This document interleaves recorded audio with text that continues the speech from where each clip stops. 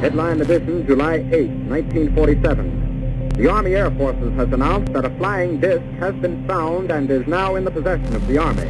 However, there have been a certain percentage of this volume of reports that have been made by credible observers of relatively incredible things. 2, 1, 0, all engine running. Liftoff. We have a liftoff. 32 minutes past the hour. Liftoff on Apollo 11. Tower clear.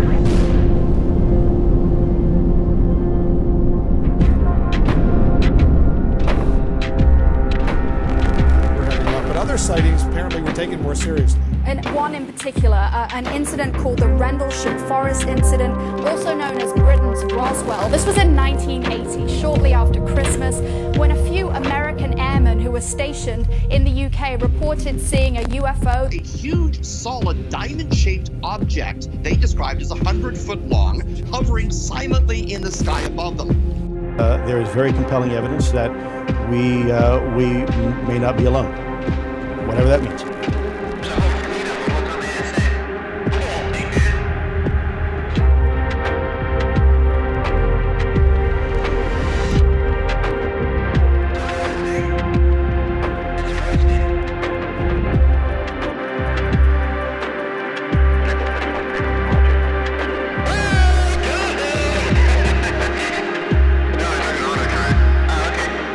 American public and global public finally understands UFOs are real. This is a technology that is so far beyond anything that we have. Reportedly appear to exhibit unusual flight characteristics, appear to demonstrate advanced technology.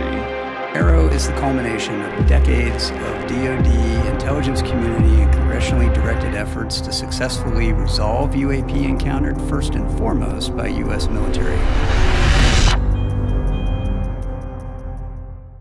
Welcome back to Disclosure Team, everybody. I'm here for an exclusive interview with Mr. Danny Sheehan. Joining me today is my good friend and co-host, Victor Viggiani. First of all, let's bring in Victor. Victor, how are you? Just fine, Vinny. It's great to be with you. Thanks for this opportunity. It's my pleasure. It's very important that we do this kind of thing. Important work for sure. Absolutely. And let's not waste any time. Let's bring in our guest for today, Danny Sheehan. Danny, how are you? Terrific. Thank you so much for doing this. So, I think, Victor, you want to ask the first question? Yeah, well, just once again, Danny, it is really great of you to be with us. We caught your interview with Jordan Peace and Steve. Right. It was a great time. It really was. I was very happy with how Jordan managed everything. It was, if you know what I mean. Yeah, Jordan's getting better and better at MC. That's right. Yeah.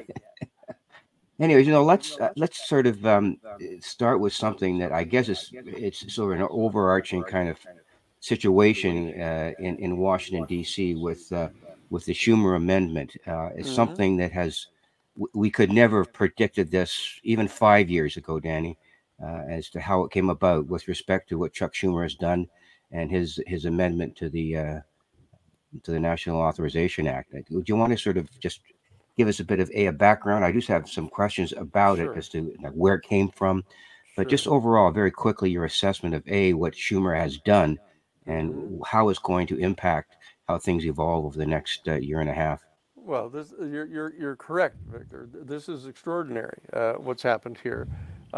This has all eventually spun out of the decision on the part of Lou Elizondo and Chris Mellon, as we all know, back in October of 2017, to actually come forward and talk to the New York Times and to provide to the New York Times the gun camera footage of the F-18 Hornets, of the Tic Tac in the Fast Walker and the Gimbal UFOs, and this really began a kind of a sea change in the entire community of all of us that have been working for 50 years now to try to get this information made more and more public and confirmed.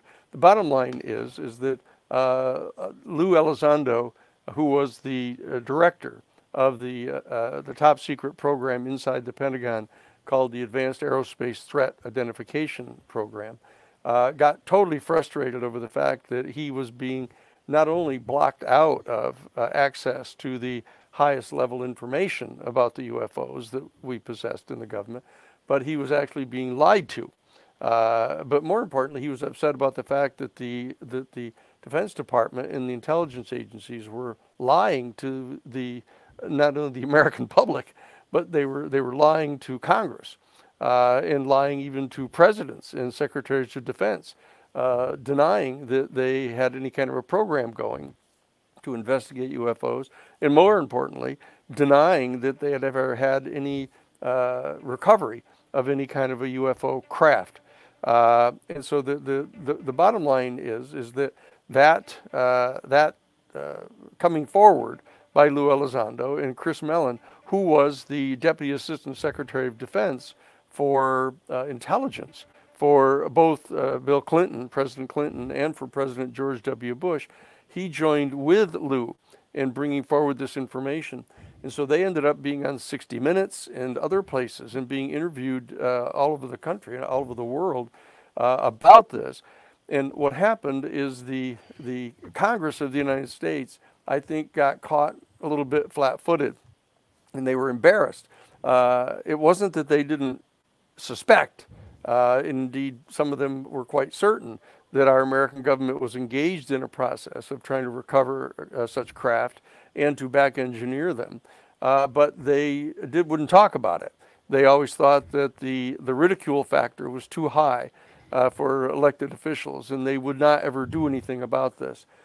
And so what happened is when Lou Elizondo and Chris Mellon began talking to the New York Times and began talking to 60 Minutes and other programs like that, the Congress was embarrassed that they had been so effectively lied to all this time, and that no one seemed to be doing anything about it. And so they came forward, led actually by Marco Rubio, who at that time, when the Republicans were still in charge of the Senate, was the chairman of the Senate Intelligence Committee. And he was also, of course, the United States Senator for Lou Elizondo, who comes from Florida and is out of that Cuban refugee community that is such a powerful political influence in Florida, where Rubio is the senator. And so he came forward, and as Rubio began looking into this information, he became more and more shocked and stunned at the information that was really available. And since he then had security clearances as the chairman of the Senate Intelligence Committee, Lou Elizondo and Chris Mellon were able legally to share more information with him.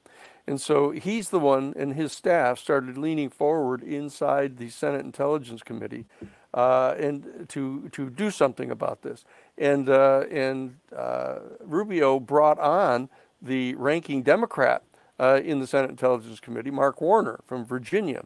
And so even when the Democrats took over control of the Senate in 2020, there was still this consensus between both Rubio as the Republican and Mark Warner, the Democrat, who are the two co-heads of the intelligence community, or the Intelligence Committee, to go after this information. And the first thing that they did was they drafted a bill which set up a new office, a joint program office between the United States Defense Department and the Director of National Intelligence, which they called the anomalous, the all-domain anonymous phenomenon resolution office, ARROW, they call it. And Sean Kirkpatrick got appointed to be the head of that. Now, this was the first step. And what that office did is it made itself available for anyone who had top secret or above clearance that knew about the UFO program and knew about the efforts to back engineer this and knew about the potential access that we had to information about the occupants of these UFO vehicles, potential specimens of bodies that had been recovered, etc. That all of this information was then going to be made available to come forward to the Aero office if there were whistleblowers. Now, this had to do with live individuals who had top secret or above security clearances. They had a place to come to. In the provision that was passed by the Senate and by the House and by Congress back in 2022, this gave authority to them to surmount their security clearances and their prohibitions against telling anybody about what they knew. And they were then authorized to come forward and tell the Aero office about the information. Now, that statute did not include mandating that any of the intelligence agencies or military services or anybody were required to come forward, and it didn't require them to cough up any of the documents or any of the proof of all of this, but it did just offer a pathway for whistleblowers to come forward. Now, what's happened now with the Schumer bill is that the people in the Intelligence Committee realized that a lot of the people who had the most important information and a lot of the documents revealing this program, this crash recovery program and biological evidence analysis program, that they were afraid still to come forward to talk to Aero. They didn't trust the personnel at Aero. And so what they did is they began going around Aero and going directly to the Senate Intelligence Committee, realizing that they had the security clearances necessary, and they started communicating the information to the Senate Intelligence Committee.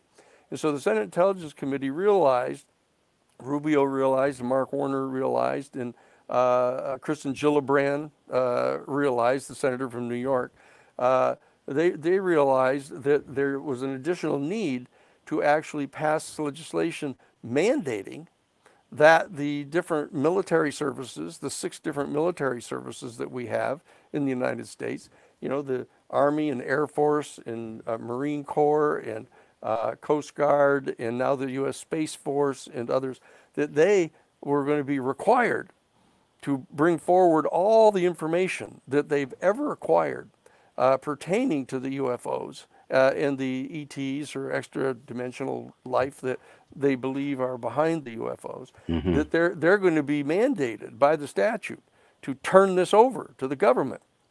And they're going to be also including all 18 intelligence agencies, not just the CIA and the NSA and the DIA and the others that people have come to know about, but others that people don't have any idea about. There are 18 of these intelligence agencies that include things like the Geospatial Intelligence Agency and others that no one's ever even heard of.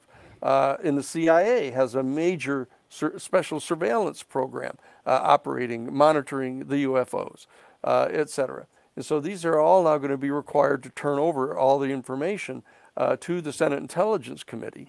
And thirdly, and very importantly, all of the U.S. government military contractors like Raytheon and Lockheed Martin and others that are very well understood to be in possession of some of these, the technology from the downed UFO craft, that they also are going to be mandated to turn over all this information to the Senate Intelligence Committee. And very importantly, in the Schumer bill, there is a provision exercising eminent domain on the part of the United States government, taking ownership of any and all physical materials and technology that has ever been recovered from any of these UFO crash retrievals, and any of the biological evidence about this non-human intelligence species that are piloting and navigating these craft.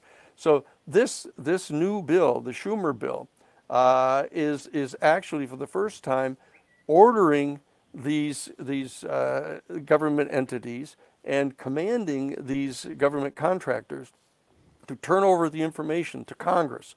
And what this bill does, and this becomes the center of the whole bill, is it orders the establishment of a new records review board based on the JFK Kennedy assassination documents review board that was set up to review documents that were being withheld by the CIA and other government agencies pertaining to the Kennedy assassination, that they ordered the extraction of all of this information and put it into the hands of a 9-person board, a UFO or UAP records review board. And they were, not only that, but they were empowering this board to release information to the American public. And I'll give you just a couple quick ones. That one of them is that this board is mandated by the statute, if it remains the way it is now when it passes through the House. Okay, this is the Senate version, that it mandates that the board publicly release within 180 days of receiving it any information pertaining to the UFO phenomenon or the non-human intelligence behind the UFOs, that any information obtained prior to 1998, that's 25 years ago, any information that's been retained or obtained by any of those agencies or entities has to be turned over to the public within 180 days of the panel having received it. Now, that's an extraordinary provision that's in there.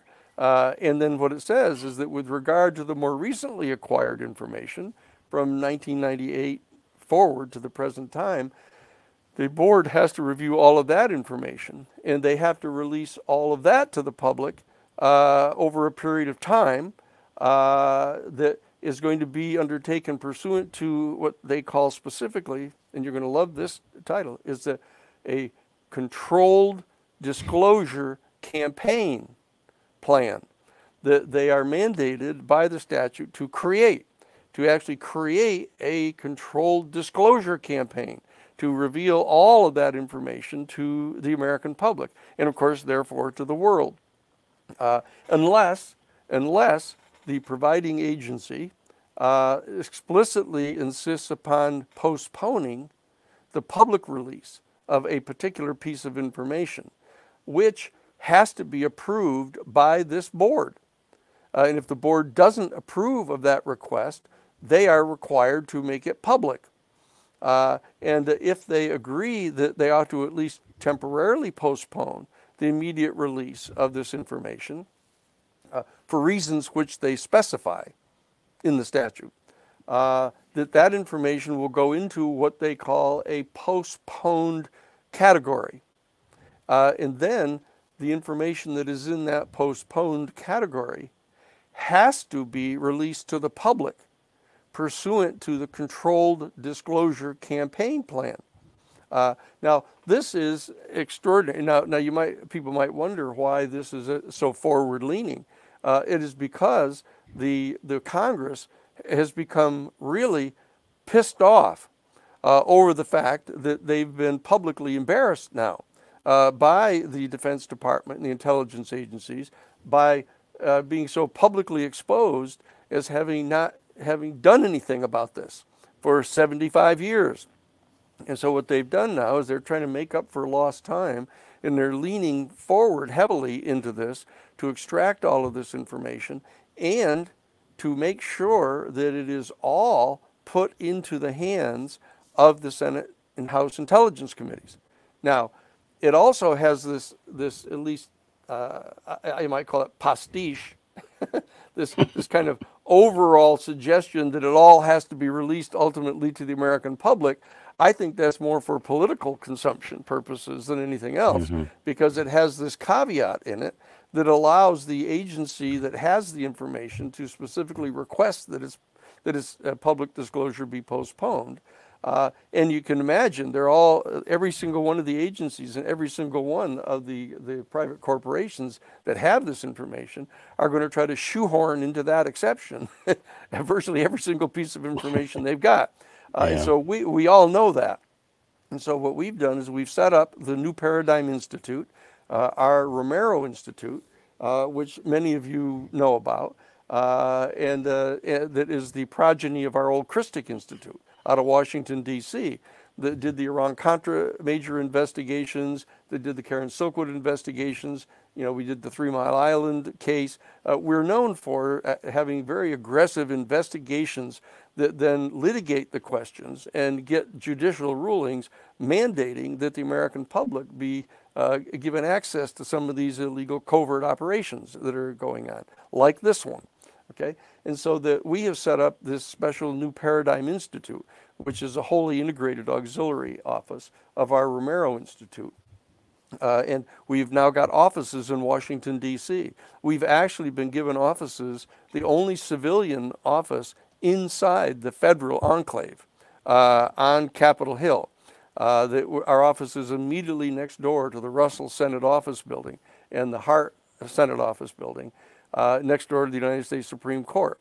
And we have been designated in the statute as one of the agencies that is authorized to nominate people for this 9-person board.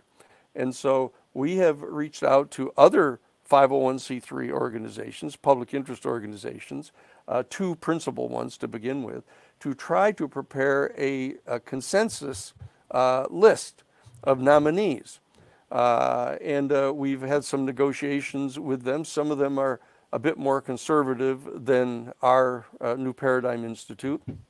But we've come up now with a list of 9 primary nominees. They include people like Leon Panetta and John Podesta, others that you might recognize right away.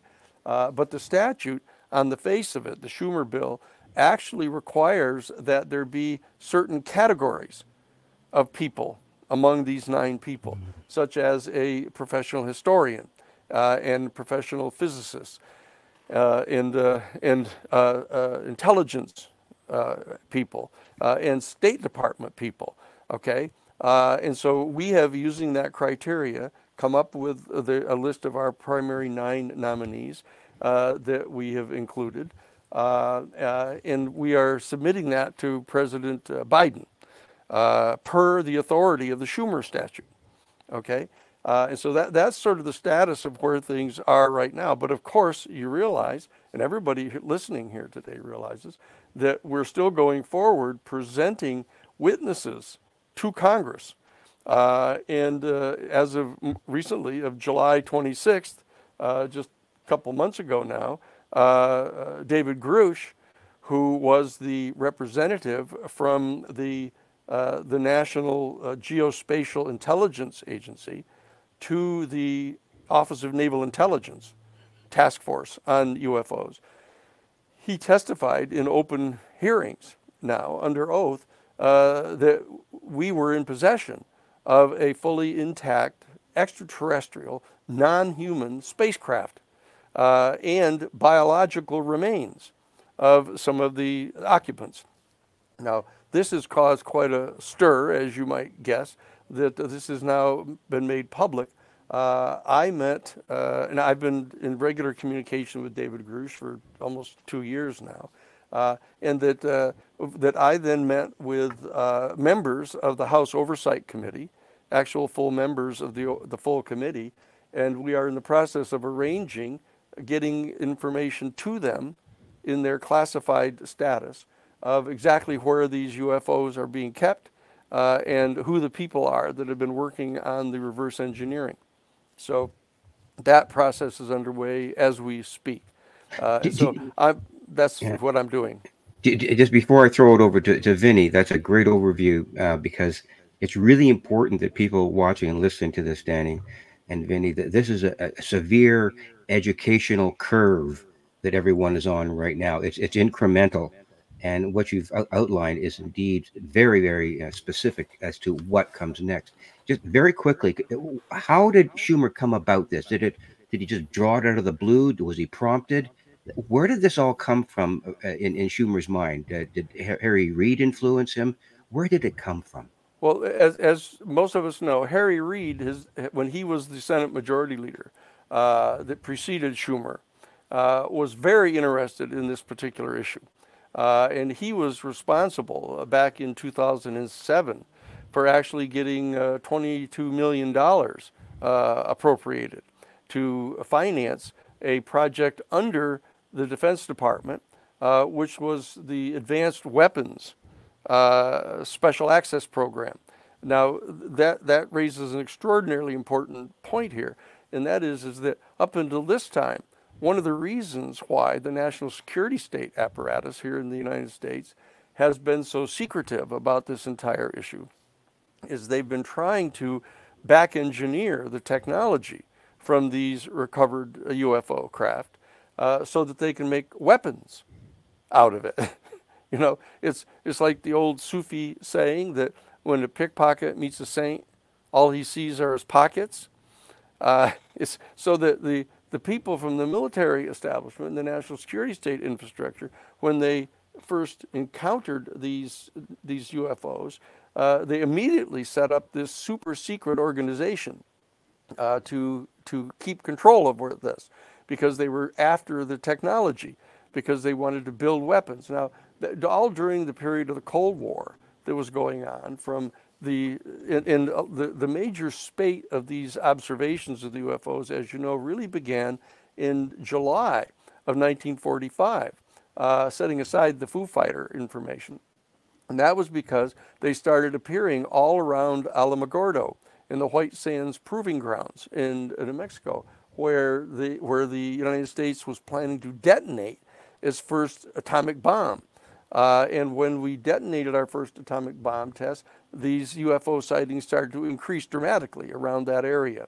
And then when we dropped the bombs on Hiroshima and Nagasaki in August of 1945, this increased dramatically.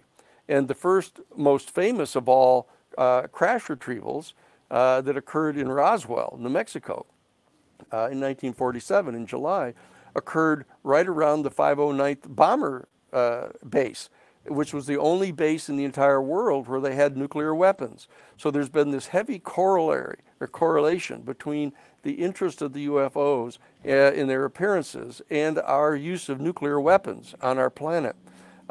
And so ironically, but unfortunately not coincidentally, our national security state has been responding by trying to figure out how to make weapons like nuclear weapons, but only more so, using the technology of the UFOs.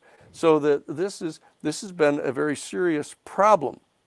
And so now that the Cold War is over, theoretically, one might have expected the national security state to lighten up on this, but they haven't, because what they've done is they've thrown down on the withdrawal of the Soviet Union from the 75-year Cold War with the United States, and have moved into trying to establish what they call, by their own terms, full spectrum dominance over the planet.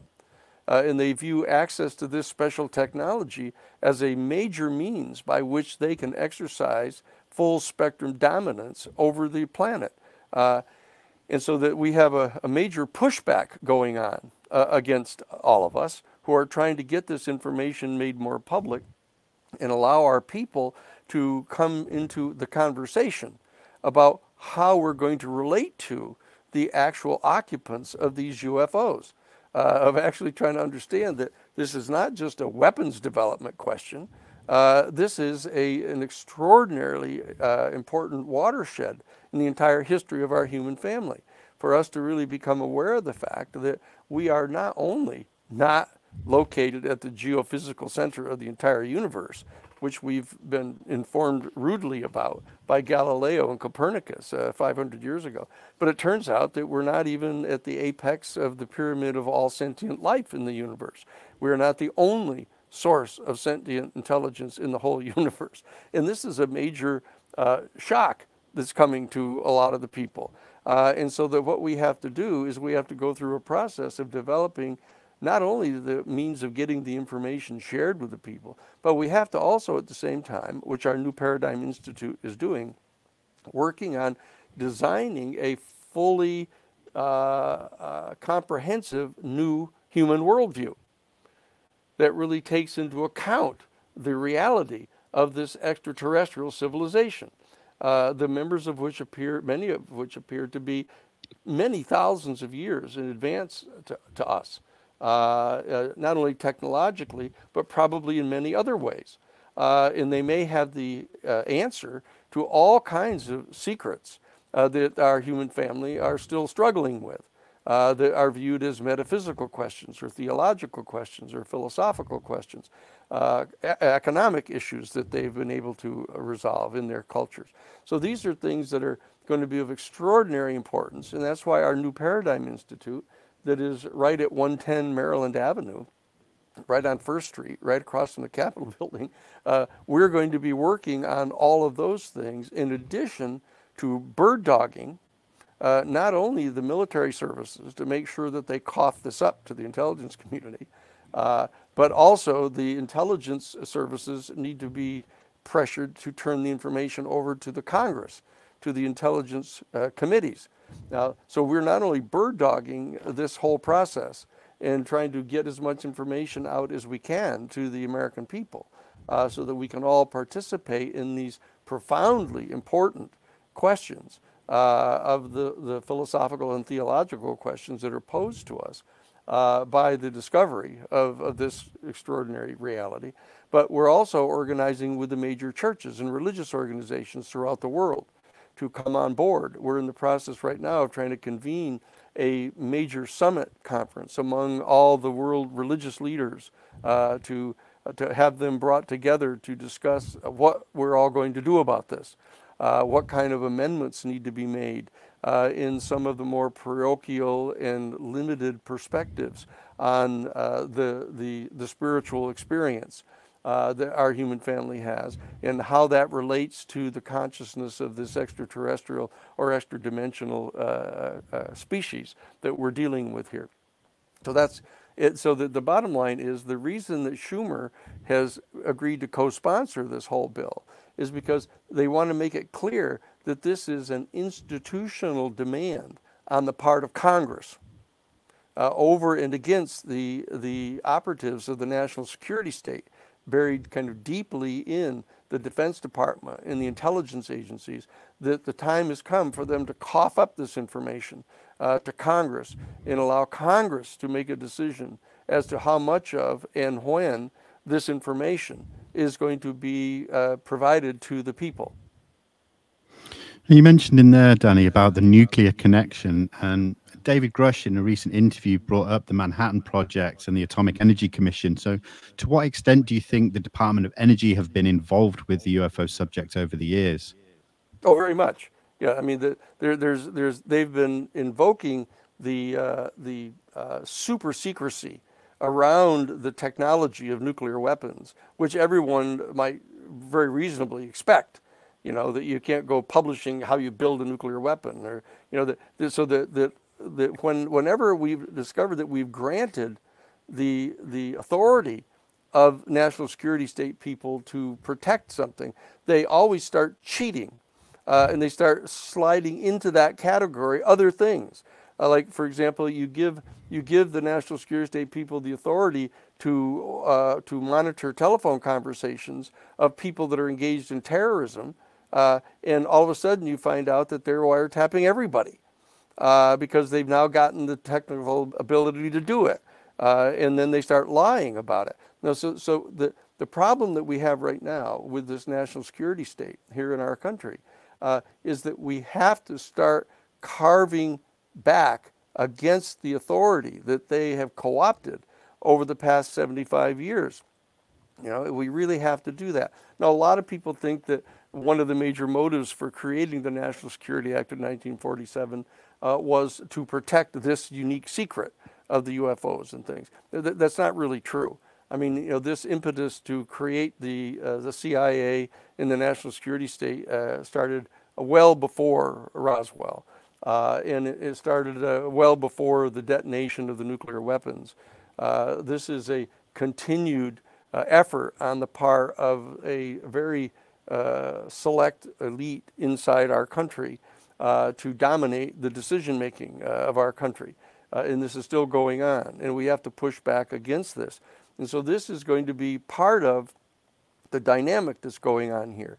That element is going to be trying to retain these secrets, and they're going to view the effort on the part of the New Paradigm Institute, which is going to be leading, in a sense, the 501c3 public interest effort to secure this information and to make it available to the public, that they're going to be trying to characterize us as enemies of some kind.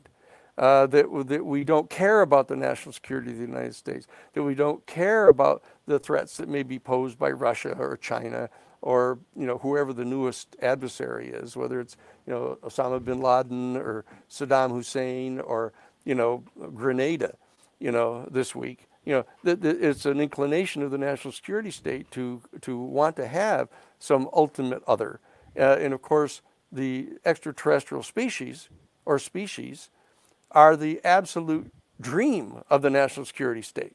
If they can get people frightened of these species and this extraterrestrial civilization, they think that they're home free to be able to do anything they want to do and take as much of the tax money as they can possibly get their hands on to create a whole new generation of weaponry and surveillance against them. We have to push back against that.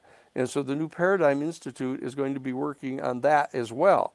So and that's why we've gotten our offices right on Capitol Hill inside of the federal enclave, where we can have regular daily access to and communication with all of the staff members of all of the pertinent committees in the House and Senate, and with the White House when we have sympathetic administrations, to lever this information and get it out to the people, and to participate in facilitating and promulgating these public conversations about this issue and what kind of relationship we want to have with the extraterrestrial civilization now that we've reached the shore of this great sea of outer space.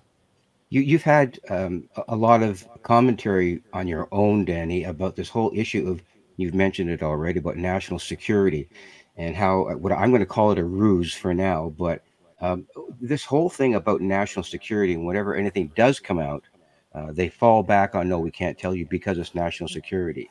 Right. Could you talk to us a bit about the idea that what is the national security interest here, and is this ruse unconstitutional? Well, one of the important features of the Schumer bill that we're talking about here is it sets forth some extremely narrow and very specific factors that can legitimate the postponement of the revelation of any particular piece of information that relates to the UFOs and the extraterrestrial species. For example, that if there's a particular piece of information, the public revelation of which would expose some major confidential source that they have that might be physically in danger if their name is exposed. For example, that's one of the examples. And that I don't disagree with that. But I had the great advantage of being one of the key attorneys for the New York Times during the Pentagon Papers case, in which the administration argued that if any of the information in any of the 47 volumes of the Pentagon Papers were released to the public, that it would cause irreparable damage to the national security of the United States. Now, I made the argument to begin with that the United States Supreme Court case of U.S. v. Gorin from back in 1945 explicitly designates the national security of the United States to be inherently overbroad and inherently vague, so that for all constitutional purposes, you can't do that. You can't just wave a national security flag at somebody and say, oh, we have a right to restrict any of this information for national security reasons. And then when I said to Whitney North Seymour, who was the United States Attorney for the Southern District of New York, that was representing the Nixon administration at that time in 1971, when we had the Pentagon Papers fight on behalf of the New York Times, when he said, well, there's information here that if you release it, it's going to cause irreparable damage to the national security of the United States. I said to him, like what? And he said, oh, well, we can't tell you because you don't have the adequate security clearances. And then so Judge Murray Gerfine, we were in chambers, and Judge Murray Gerfine turned to him and he said, well, what about me? You can tell me what it is. If you're here asking for an injunction against the New York Times to keep them from publishing this, you ought to at least be able to tell me what you think the danger is. And Whitney North Seymour said, no, I'm sorry, Your Honor, we can't tell you either. because you don't have the adequate security clearances, you know. And so that's the attitude on the part of the national security state, that the people aren't entitled to the information, the judicial system isn't entitled to the information, and up until this time, they've maintained that Congress isn't entitled to the information. And they've maintained, as we all well know, that even presidents are not entitled to this information. For example, back in 1976, in November 19th of 1976, after Jimmy Carter had been elected president, he called in the head of the Central Intelligence Agency, who at that time happened to be George H.W. Bush, and demanded access to the UFO information because Carter had seen a UFO. And so he knew that they were real, and he wanted to get at it. And George Bush refused to give him the information, saying that the president had no need to know that information.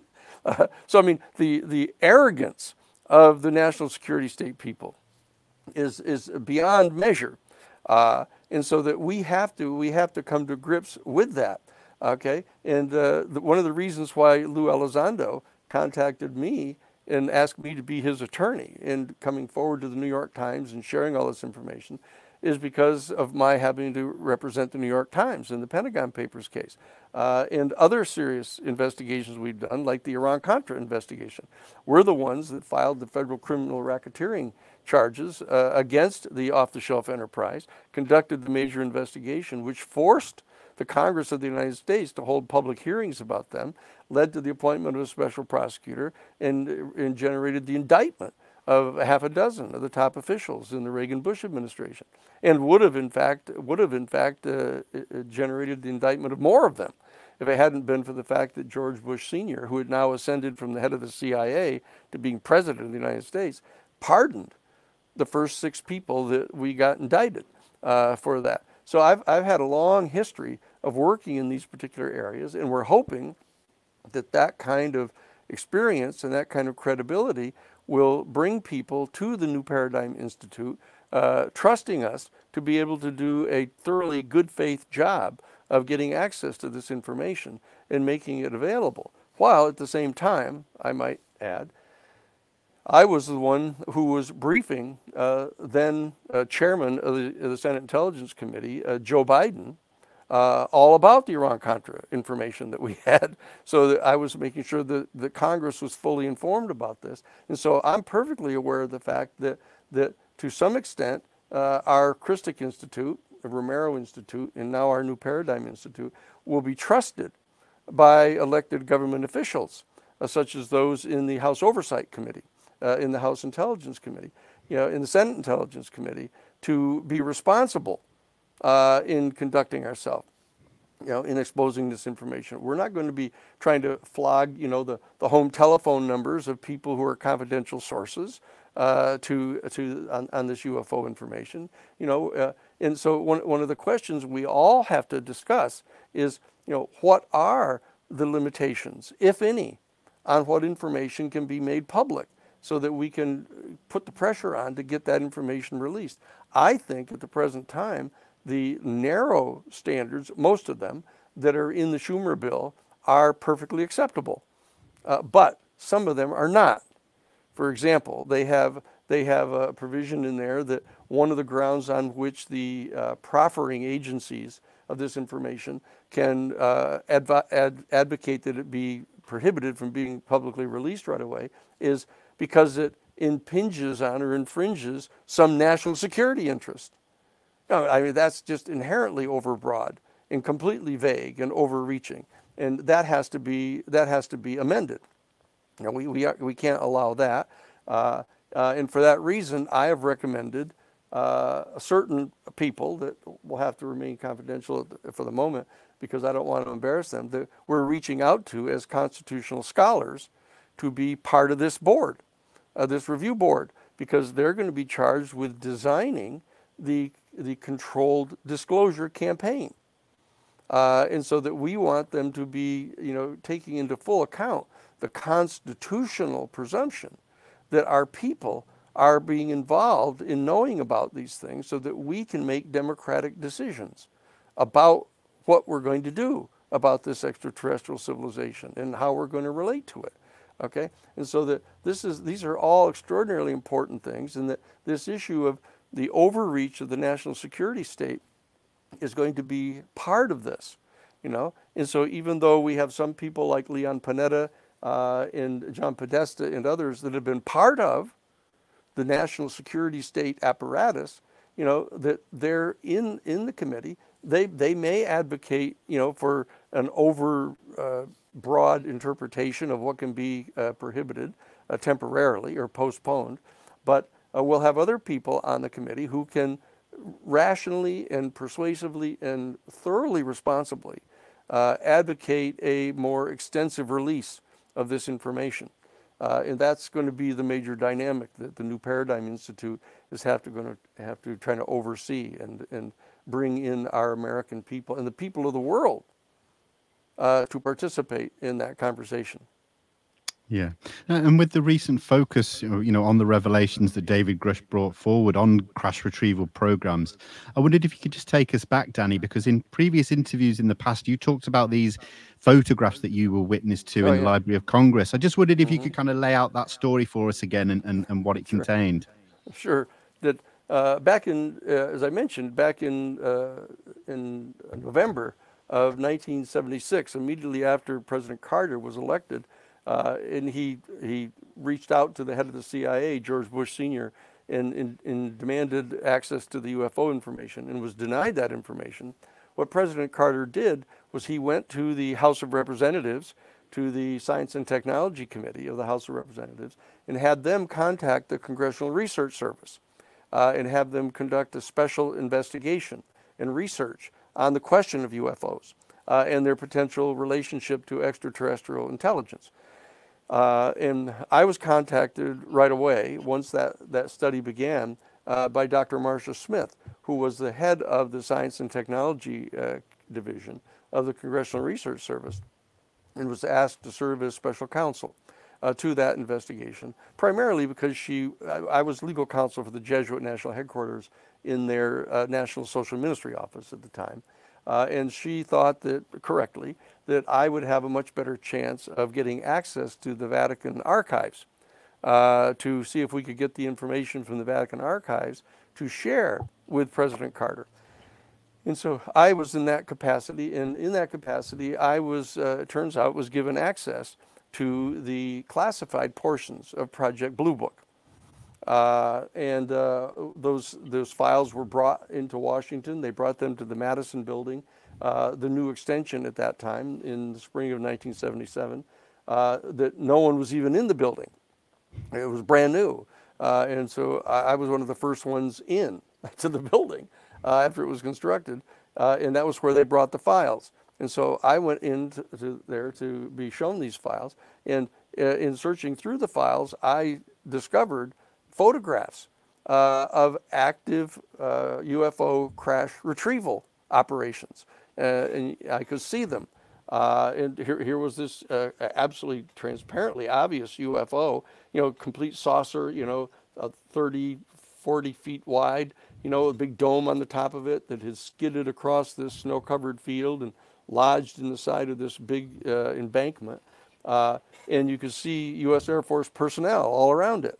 Taking photographs of it, and they had a movie camera with a little, two little pods on the top of it. Those little canisters, you know. So this is like in the mid-50s or something. And so once I saw that, I said, "Wow, this is," and I could see that there were these unique symbols, like along the bottom of the dome of this. And so I actually physically traced these into a yellow pad that I had. And brought it back to Jesuit headquarters.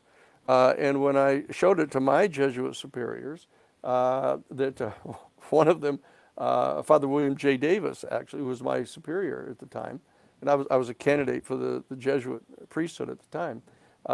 You know, he reached into his desk and pulled out an envelope and handed it to me, which had a photograph of a UFO in it. I mean, a 8.5 by 11 glossy black and white photograph. And I asked him where he got it. And he said that his sister, Dodie, gave it to him.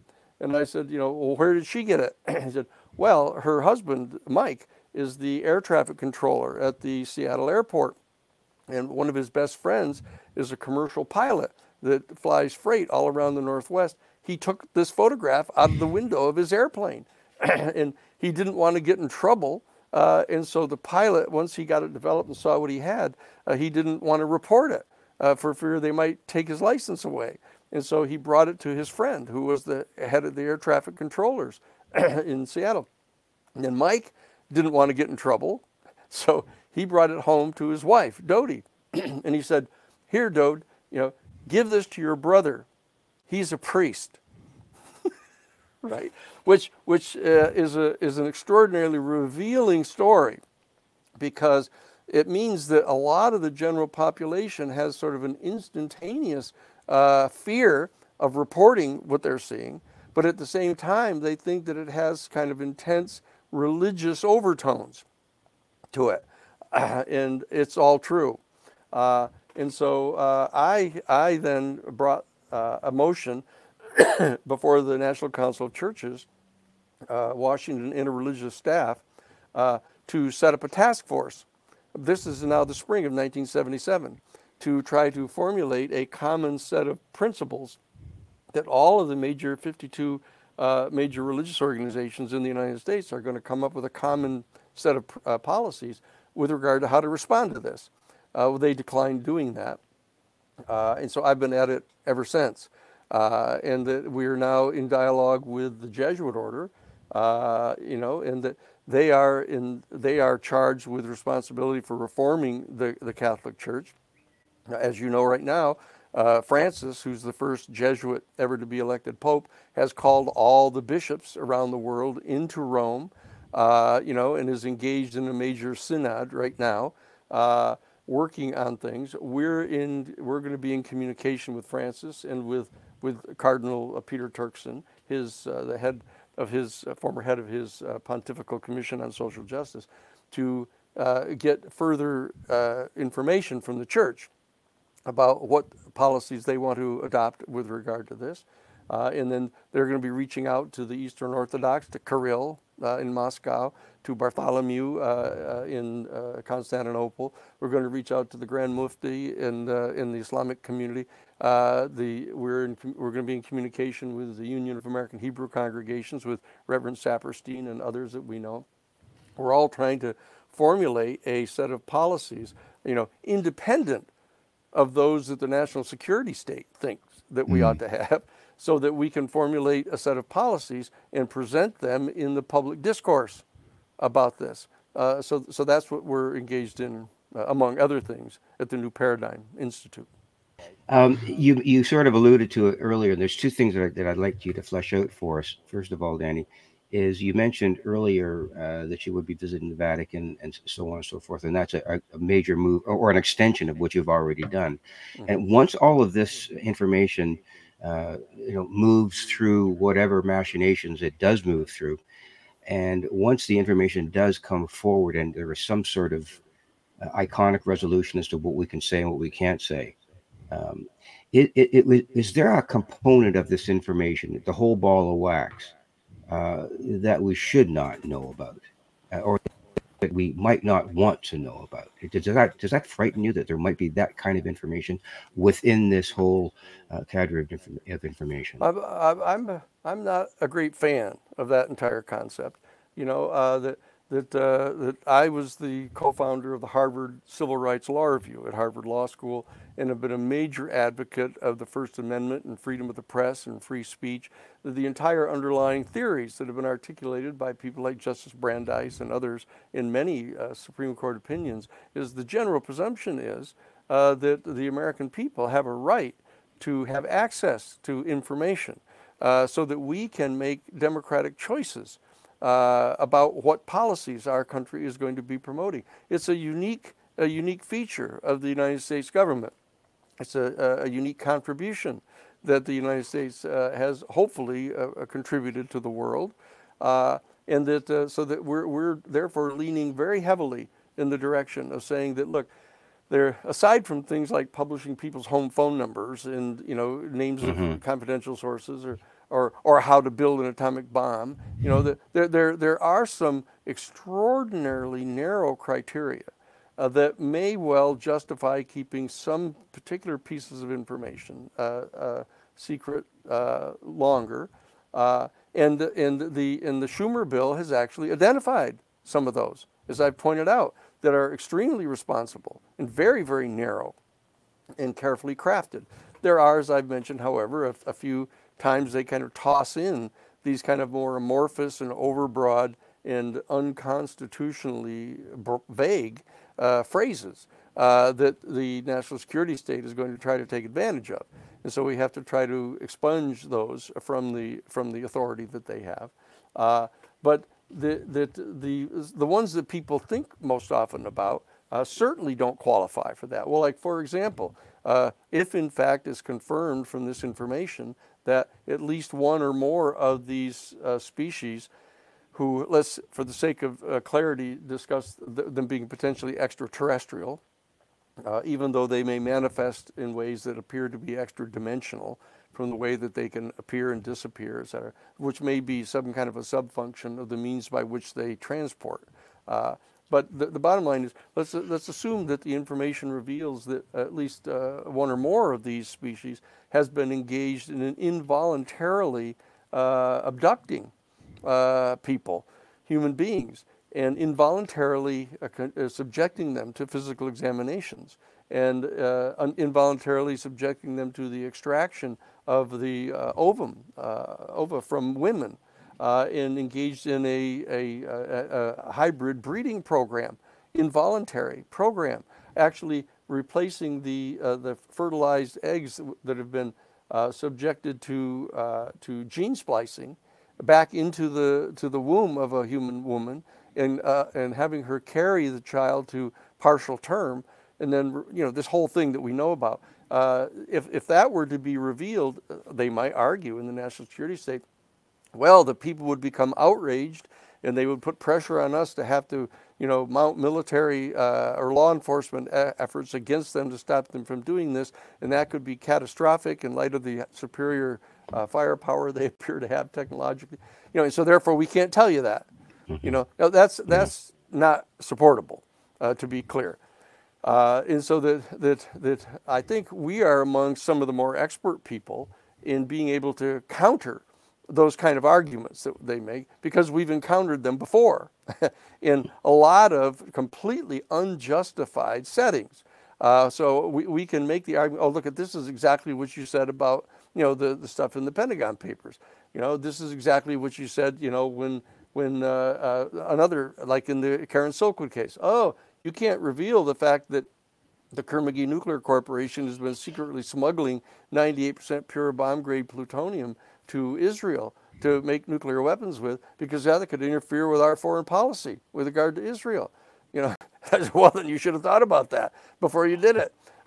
You know, and so that we have got a long track record of some 50 years of direct experience in countering those kind of arguments in the forums that are important in which to do it. And so that's why we're going to be doing it. So my general disposition is to resist any and all such attempts, with the exception of those few very narrow exceptions that they've actually identified in the Schumer bill, to make sure this information is going to be made publicly available. And I will be advocating that in my discussions with people on the House Oversight Committee, and in the Senate Intelligence Committee and other places. And to whatever extent we can figure out how to do this, I will be advocating that to the members of this board, the Records Review Board. Now, we don't know yet exactly what protocols are going to be adopted by the board with regard to our New Paradigm Institute having access to make these arguments to them. We don't know what that is yet, but we will find that out, and to the extent to which our office has been designated in the statute as one of the 8 agencies that can make recommendations for nominations, we may have some more limited access to the board to be able to make these arguments. I would hope so, and I would hope that most of our people in our major community would be advocating that our New Paradigm Institute have such access in order to be an advocate for the people. We need to have a people's advocate at the table when those decisions are being made. Yeah, absolutely. I mean, are there any contingencies or alternate paths forward if you know, in a worst case scenario, that the Schumer amendment is stripped or watered down by the time that it, you know, lands on the president's desk? Is there another path that we can take alternatively? Well, I'll tell you what we've adopted is that, hey, you know, it was a completely unanimous 17-0 vote inside the Senate Intelligence Committee to approve the Schumer bill. Okay, and I'm assuming that we're going to get something like that when it comes to the full floor of the Senate, since you have complete leadership support for this. And when it goes over to the House side, assuming the House is functional at that time, that, you know, you don't have Jim Jordan being the Speaker of the House, you know, that you have some semblance of constitutional authority being exercised over there, that we should be able to get most of it through. Now, but if for any reason steps are taken to try to water it down, our New Paradigm Institute is going to be continuing to conduct ourselves pursuant to the mandates of the Senate bill. Because we know that we have the complete support of the senators from both political parties, and not only the leadership, but also the regular line members of the Senate are also on board this thing. And so with that kind of political power at our backs, you know, we're going to be insisting that those criteria be the ones that are operational. And to the extent to which the board has discretion to determine what the protocols are that it's going to be following, we would strongly advocate that they follow those that were promoted and promulgated by the Senate, since they have that kind of support. And so we'll see how that goes.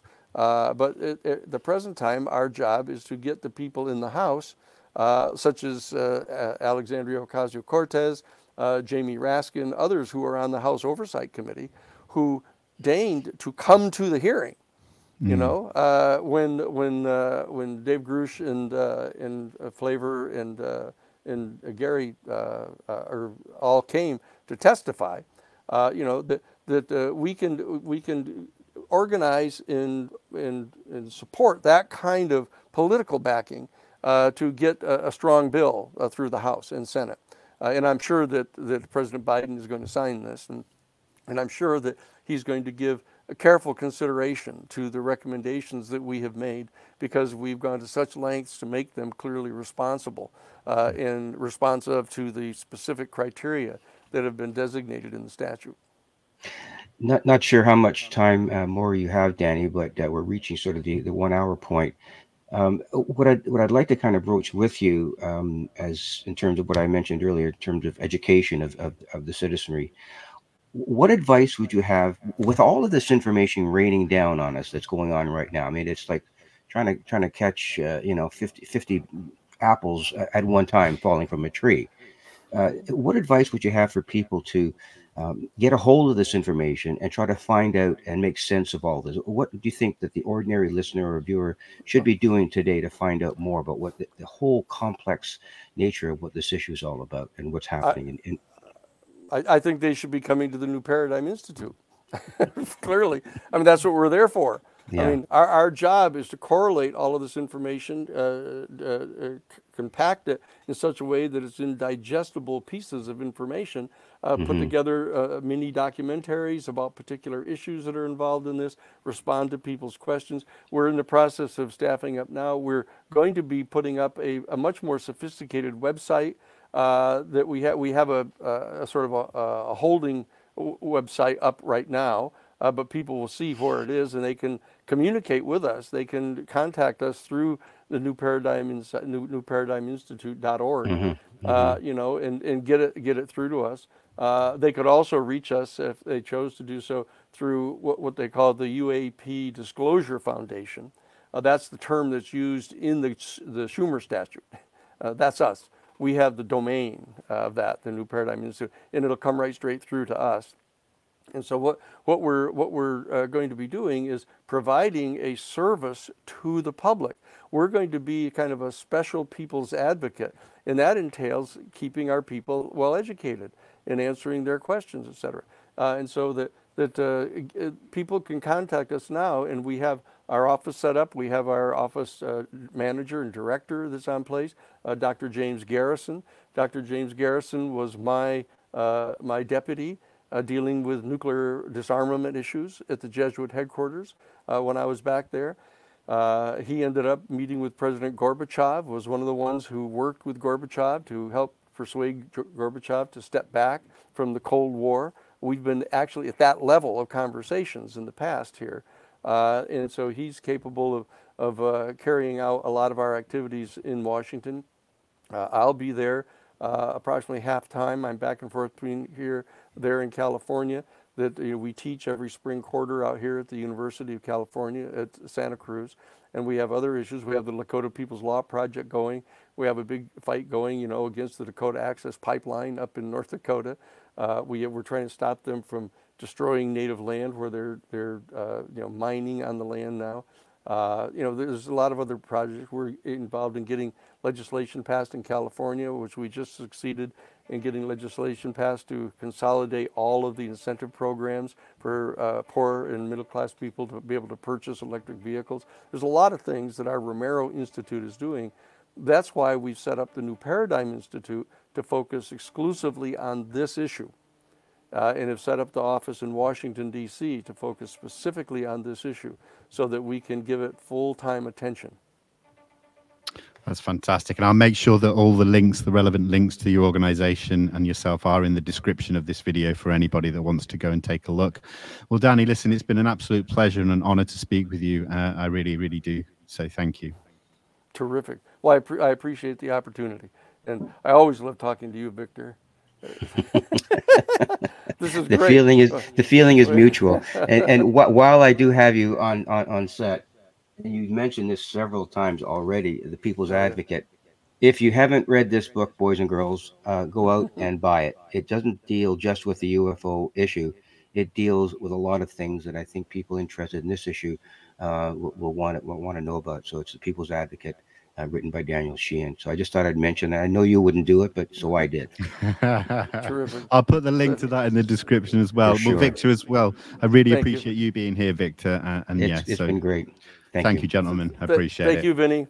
Take care, everyone. Goodbye. Terrific.